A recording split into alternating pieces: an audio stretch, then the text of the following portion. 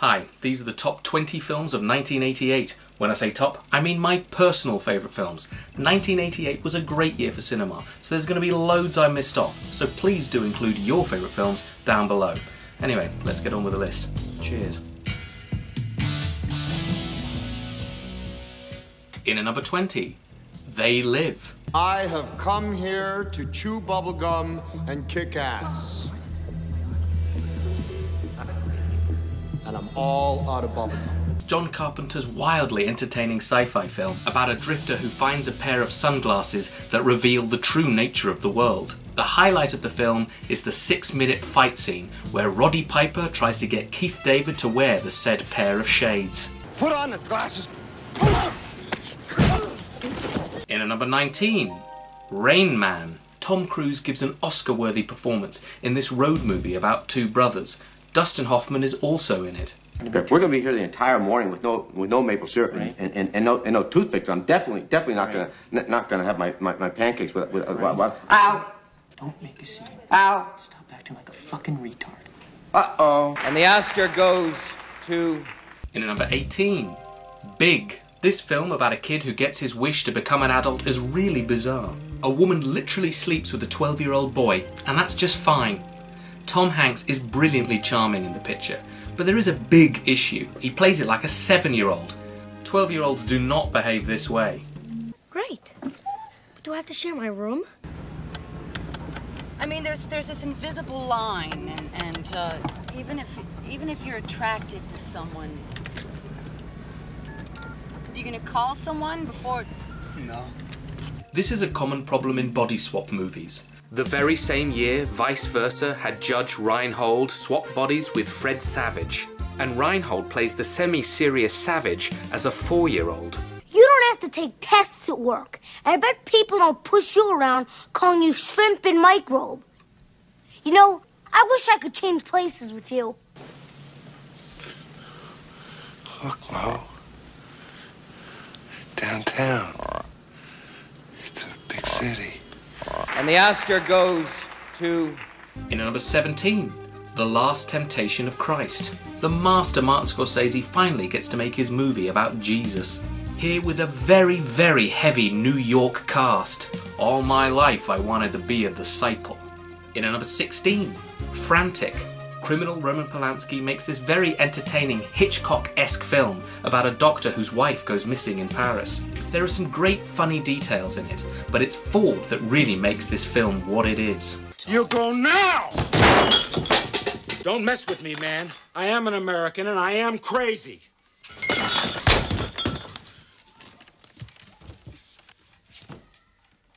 In at number 15, Salaam Bombay. A vibrant and moving film about the life of a child on the streets of Bombay. It's visually arresting and completely transports you to India.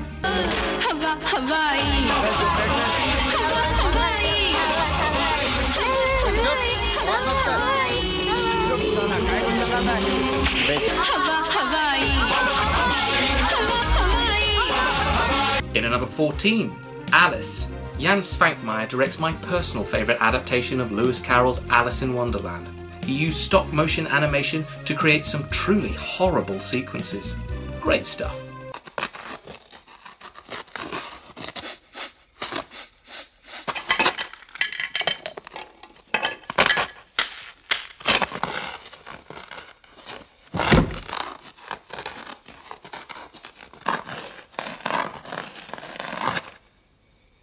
Kdo jste?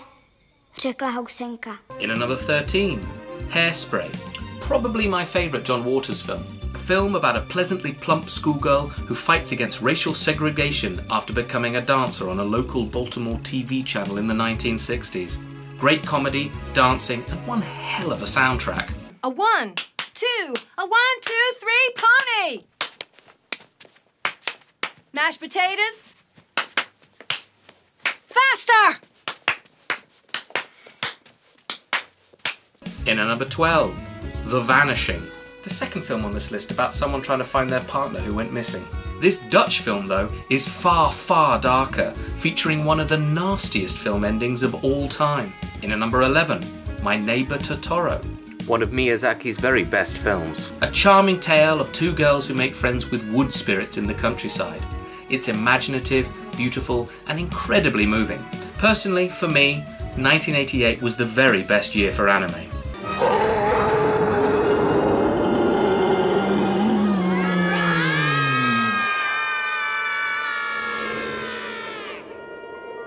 Before we get to the top 10, here are some other notable releases of 1988. It was a great year for top-notch performances. The sexiest people on earth, John Malkovich and Glenn Close, played moralist seducers brilliantly and dangerous liaisons. Jeremy Irons gave one of the best portrayals of twins in David Cronenberg's twisted Dead Ringers. Juliette Binoche was outstanding in The Unbearable Lightness of Being. Alan Parker's Mississippi Burning expertly brought 1960s racial tension to the screen, with star turns from Willem Dafoe and Gene Hackman. And before Tom Cruise was hanging off tall objects, he was putting his dedication into flipping bottles in Cocktail. And his wingman, Val Kilmer, gave a scene-stealing performance in Willow. Don't! There's a peck here with an acorn pointed at me! I wouldn't want to waste it. Ha! It was a top year for horror. The murderous doll Chucky made his debut in Child's Play. The remake of The Blob had some of the most inventive deaths of the year.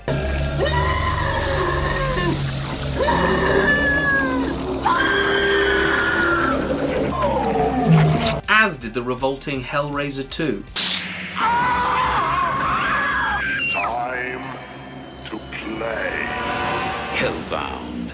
Hellraiser 2. And there was the wonderful piece of nonsense that is Killer Clowns from Outer Space.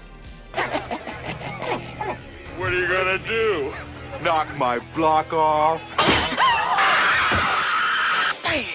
It was a very good year for comedy. The British film A Fish Called Wanda featured an Oscar-winning turn from Kevin Kline. I'm Harvey Manfred Johnson. I really liked Scrooged, a quite nasty modern adaptation of A Christmas Carol. I can't get the antlers glued onto this little guy. We've tried crazy glue, but it don't work. Have you tried Staples? Eddie Murphy Came to America. I have recently been placed in charge of garbage. Do you have any that requires disposal? Michael Caine and Steve Martin had great chemistry in Dirty Rotten Scoundrels. Tell me, do you feel this? No. How about that? Nothing. How about this? Nothing. Oh, I will have him running, jumping, shouting, screaming. Oh, my name isn't Dr. Emil Schaffhausen. The third. Look, Doctor, he's so happy he's crying. Heathers featured plenty of dark comedy. My son's a homosexual, and I love him. I love my dead gay son. And moving away from action, Arnold Schwarzenegger played Danny DeVito's twin in Twins. You get the joke? I mean, you know, just look at them. Twins. The twins. That's right. Speaking of action, Jean-Claude Van Damme had his first starring role in Bloodsport, as did wanker Steven Seagal in Above the Law. Hey, fuck your mood, man.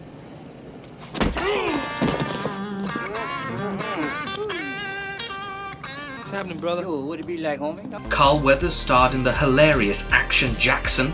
And all action. How do you like your ribs? And for action sequels we had Rambo 3 and Police Story 2, which featured some of the very best fight scenes of the year.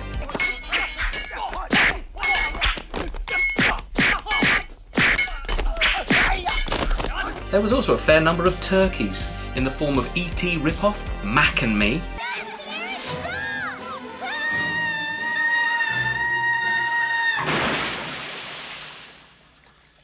and my very least favourite film of the year was Vibes, where Cyndi Lauper and Jeff Goldblum play a pair of psychics wandering around South America with Peter Falk. Utter shite. It's Norway. Oh, crack you up. With words.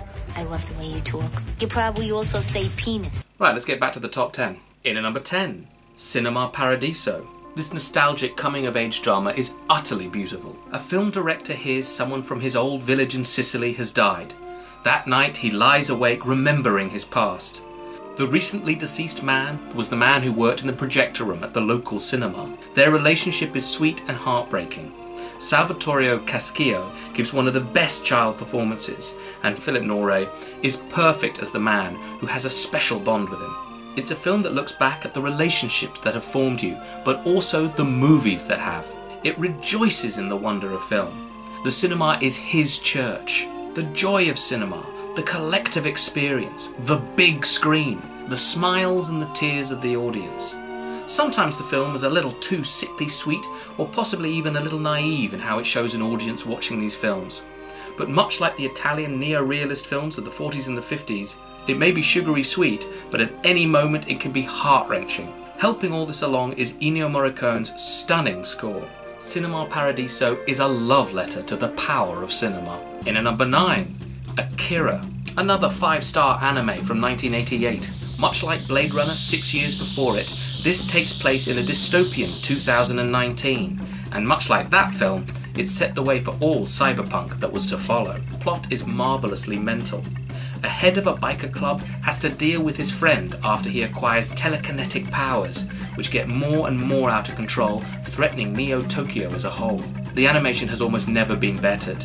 There is a kinetic energy to the whole picture that is hypnotic. Along with this is a unique score blending traditional Japanese and Indonesian music. It's totally unique. It's a mind-bending picture that sweeps you up, shakes you around, and leaves you wiped by the end of it. In at number 8, The Thin Blue Line. No, not the 90s British sitcom. Give me one good reason not to jump. All right, I will. That is a public pavement down there. But one of the best and most inventive documentaries of the 1980s. It deals with the trial and conviction of a man wrongly accused of killing a Texas policeman. The interviews are fascinating, but what sets this film apart is its use of cinematic reenactments, using beautiful, colourful imagery and a spellbinding score by Philip Glass. In modern times, reenactments seem tacky, exploitative, and unnecessary, but here they are used, certainly to manipulate, but to get us to care and be invested because there is literally a man's life on the line. The film is deeply political and succeeded in some of its aims. Randall Adams was released from prison 1 year later, and this showed the power that documentaries can have.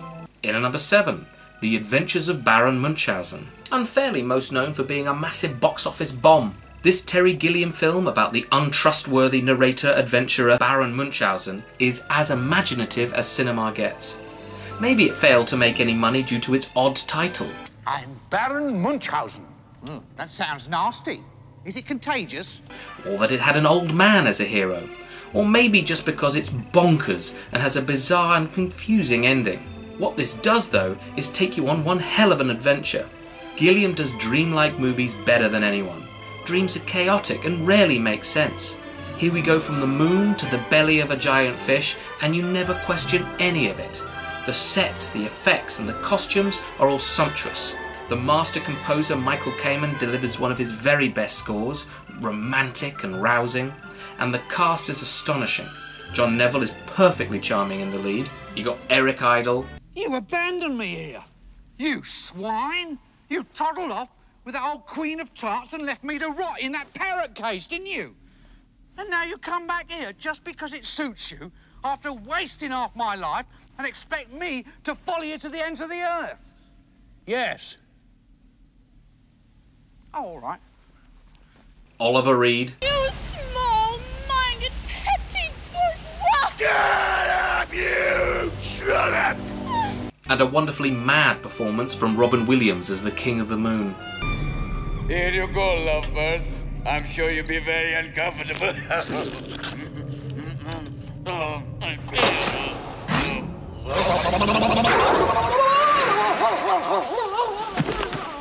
Is this a perfect film? No, it's a mess, but what a marvellously mesmerising mess it is. In at number 5, Midnight Run, one of the best buddy cop films of the 80s. Although neither buddy is really a buddy or a cop. But this rib-achingly fun action comedy still falls into that genre. Robert De Niro plays a bounty hunter, given the seemingly simple task of transporting a white-collar criminal played by Charles Grodin from New York to LA. What begins as a quick midnight run turns into an epic road movie where they are pursued by rival bounty hunters, the FBI and the Mafia. De Niro plays it straight perfectly, and Grodin gives his very best performance as the difficult, lying and anxious criminal trying to do what's best. The comedy is top-notch, as is the supporting cast, including Yaphet Kotto, Dennis Farina, Joe Pantoliano and Philip Baker Hall. But the heart of this film is the relationship between De Niro and Grodin. They couldn't have played it better. The film also features Danny Elfman's most different score. Midnight Run is tremendous fun. In at number 5, Beetlejuice. Beetlejuice. It's showtime. A film with a far more standard Danny Elfman score. Tim Burton's second feature film is the first to really feel like a true Burton movie, in its style, its themes, and in its dark humour. Gina Davis and Alec Baldwin play a brilliantly bland couple who die soon after moving into their new home. They enter the afterlife and have to deal with all the bureaucracy and paperwork that comes with it. When an annoying family moves into their home that they are destined to haunt, they decide to scare them out of it. Struggling to do this, they hire the devious professional haunter, Beetlejuice, played superbly by Michael Keaton. What do you think of this? You like it? Excuse us, please. They were warned not to take his help, and soon they wish they had followed that advice as the situation gets more and more out of control. Burton is having a ball with the sets, costumes and effects. It all fits perfectly into his grim fantasy wheelhouse. Catherine O'Hara, Jeffrey Jones and Winona Ryder are delightful as the family that moves in, but the two people who steal the show are Burton and Keaton, the former with his immediate style and flair for creative visuals, and the latter for his boundless energy as the revolting spectre. Hey! Sorry, didn't see you sitting there. Women. In at number 4, The Naked Gun, from the Files of Police Squad, one of the funniest films of all time. Wilma, I promise you, whatever scum did this, not one man in this force will rest for 1 minute until he's behind bars. Now let's grab a bite to eat. Yeah, come on, Wilma. David Zucker brings back Leslie Nielsen as Lieutenant Frank Drebin from the television comedy Police Squad. Nielsen's straight performance as the useless policeman is one of the great comedy performances. Squad, let go of that fellow.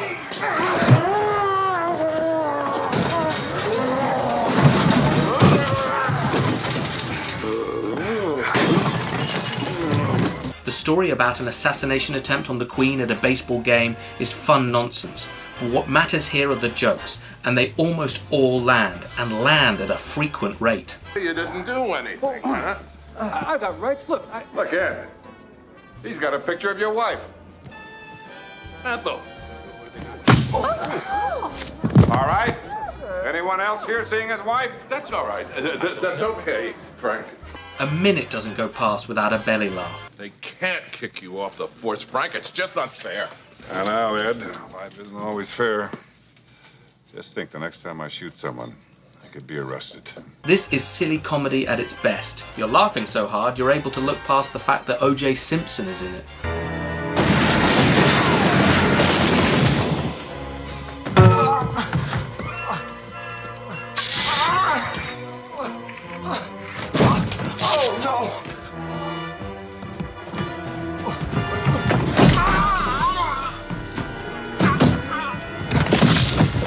Nielsen would go on to be hilarious in the 2 sequels, but this first one is by far the best. Not gonna be easy.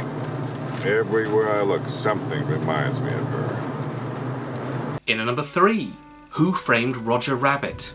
Who would have thought that one of the greatest kids' films of all time would be a noir starring Bob Hoskins as a private detective trying to find out if a rabbit murdered a man? Robert Zemeckis had already directed the marvellous Romancing the Stone and Back to the Future, but here I think he outdoes himself with this wonderfully creative mystery live-action comedy animated romance. The world created is one where people live alongside cartoons.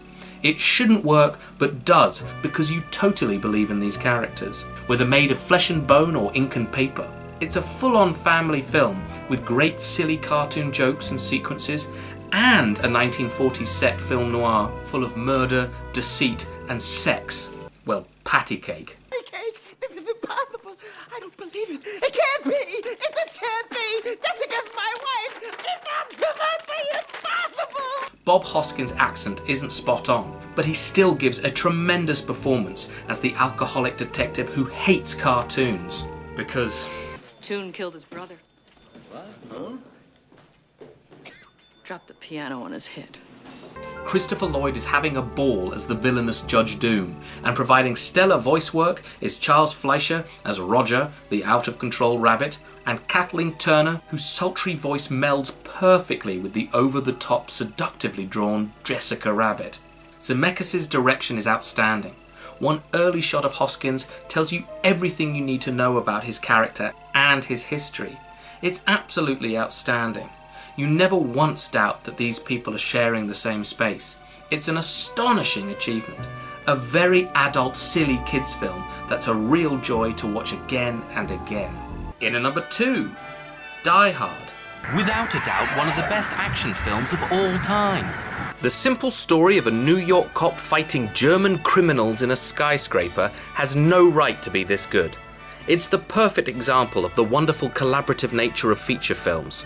John McTiernan was one hell of a director, and this is the second in his brilliant run of Hollywood movies.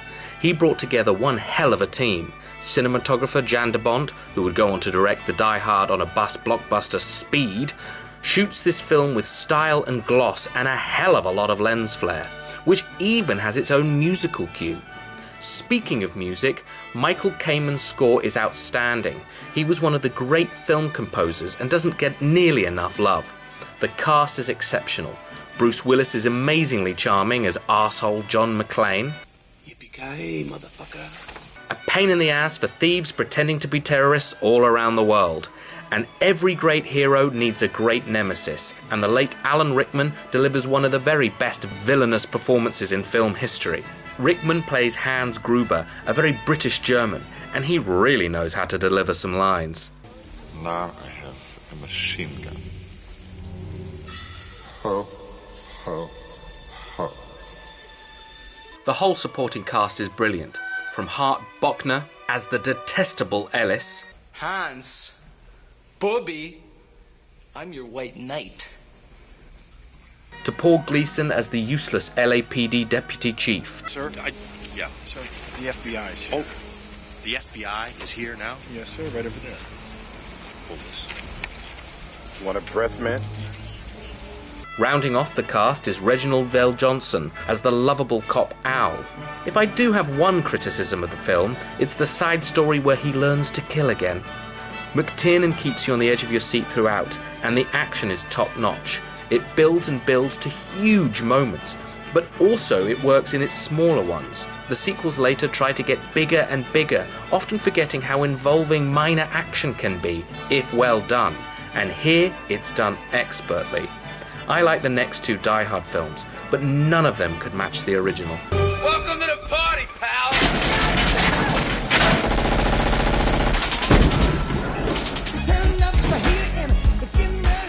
And in at number 1, Grave of the Fireflies. One of the greatest animated movies, one of the greatest war movies, and my favourite movie to show a brother and sister relationship. This is simultaneously mesmerisingly beautiful and impossible to watch. I can't think of this film without becoming quite overwhelmed with emotion. Very few war films completely get across the devastation that is caused by such conflicts. Even some of the greatest ever made have scenes that get you excited or get the adrenaline pumping. This is just about the horrors caused. Isao Takahata wrote and directed this story of a young boy and his little sister struggling to survive towards the end of the Second World War. It begins with the firebombing of Kobe, one of the most effective scenes of showing just how horrid the bombing of civilian cities is. Their mother dies in brutal fashion, but Seita hides it from his sister. The rest of the film has the boy desperately trying to look after her. From the opening we know it's not going to end well, which makes the film incredibly hard to watch, for even in their fleeting moments of happiness, it's a hopeless situation. The animation is astonishing, and the details of how the young children behave is immediately arresting and relatable. Their relationship is totally believable, and you completely forget that you're watching animation as you're swept up in their tragic tale. It's an anti-war film and gets that message across better than almost any war film prior or since. Takahata said it wasn't intended to be, but it is nevertheless. My lord, is it depressing. But when a film makes you feel as much as this one does, you can't help but love it. I've only seen it twice, and I'm not sure I can watch it again, but the power of it will always live with me.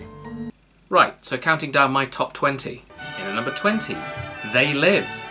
In at number 19, Rain Man. In at number 18, Big. In at number 17, The Last Temptation of Christ. In at number 16, Frantic. In at number 15, Salam Bombay. In at number 14, Alice. In at number 13, Hairspray. In at number 12, The Vanishing. In at number 11, My Neighbor Totoro. In at number 10, Cinema Paradiso. In at number 9, Akira. In at number 8, The Thin Blue Line. In at number 7, The Adventures of Baron Munchausen. In at number 6, Midnight Run. In at number 5, Beetlejuice. In at number 4, Naked Gun. In at number 3, Who Framed Roger Rabbit. In at number 2, Die Hard. And in at number 1, Grave of the Fireflies. Well, those were my top 20 films of 1988. There's probably loads I've missed off. So what are your favourite films of 1988? Cheers.